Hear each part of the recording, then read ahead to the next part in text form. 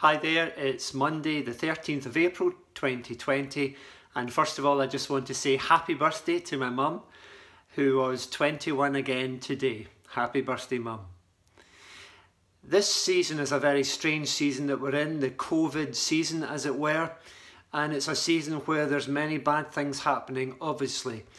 And one of the most upsetting for us as a fellowship has been the death of the husband of one of our members to COVID, and he's being laid to rest this week, and our thoughts and prayers are very much with the family this week and with all of those who have lost loved ones to this awful disease.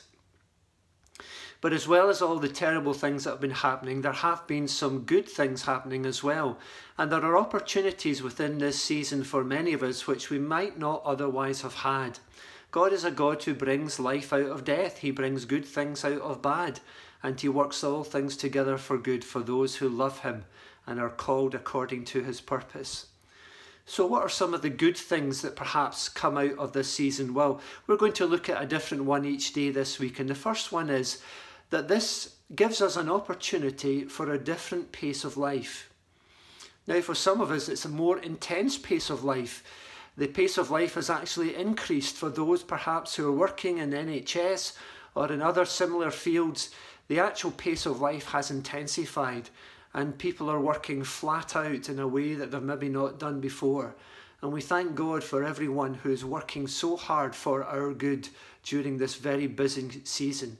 And we remember the words of James chapter 1 verse 3, which says that the testing of our faith produces perseverance. So there is something even good for those who have an intensified pace of life, that there is a greater perseverance and a greater determination and resilience being built into each one of them, and we bless each one of them for that. But for others of us, the pace of life has changed in the other way, and it has slowed down because of the lockdown. It has changed our pace of life to a more leisurely pace, to a different rhythm of life. It reminds us of the words, of course, of Psalm 23. He makes me lie down in green pastures. He leads me beside quiet waters. He restores my soul. He makes me lie down in green pastures. For many of us, we have been enforced to lie down, to stop, to change our pace of life. And that can be quite difficult. It can be quite difficult because it's a change of pace for many of us who have been working hard, and suddenly we've had to stop and change gears, as it were. That's not always easy to do. Sometimes when you're driving, if like me you like to drive quite quickly and you're stuck behind somebody who's driving slowly, and you have to change your gears quite literally and change your pace, it can sometimes be quite frustrating. You want to keep going and go, go, go, but you need to slow, slow, slow, and so it can be frustrating. It can also be difficult because sometimes we can feel quite guilty that we are not being as productive as we normally are. And we can feel that guilt that we should be doing something. We should be busy, busy, busy, like busy bees.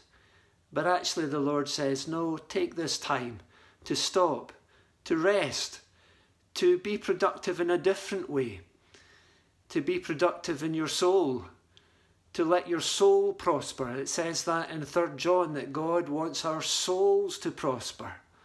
And perhaps this is a time and season for our soul to prosper.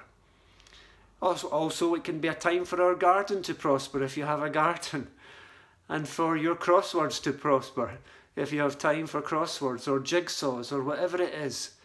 Different activities in a different season at a more leisurely pace.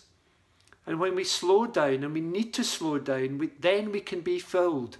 Think of the marathon runners that have to slow when they come to those points where the water bottles are left out for them and the nutrient sacks that they grab. And they have to slow their pace in order to pick that up. And for many of us, we have to slow our pace in order for the Lord to fill us. Later on in Psalm 23, verse 5, it says, you prepare a table before me, a table of nourishment. But we have to rest and slow our pace in order for the Lord to be able to fill us. So don't feel guilty. Enjoy this different pace of life. Discover the opportunity of a different rhythm of life. to slow and be filled and be nourished by the Lord in a fuller and richer way. God bless you. Speak to you again tomorrow.